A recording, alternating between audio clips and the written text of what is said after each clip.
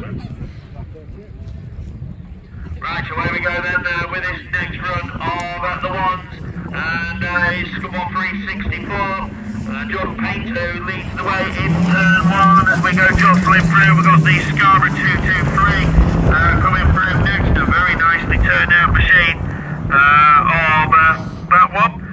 Once again, we'll get some names in a moment, but it is Paint who leads the way, Scunthorpe 364, Scarborough 223, Jamie Hussey in that second position. York 106 is Chris Scott. Then we've got Rich Owen in North Wales 51, and a few cars just tail-ended this race order as they go through.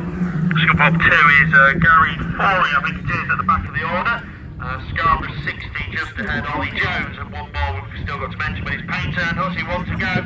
Then it's Scott Owen, and then it's Scunthorpe 283, that's Lee Newton, Scarborough 60 and Scunthorpe 2. So all these class 1s looking fairly spaced out now, and coming through into the pits bend.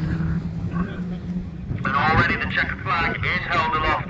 We're going to see a winner, and Painter takes it, then Scunthorpe 364, then it's Hussey. Chris Scott just fends off Rich Owen.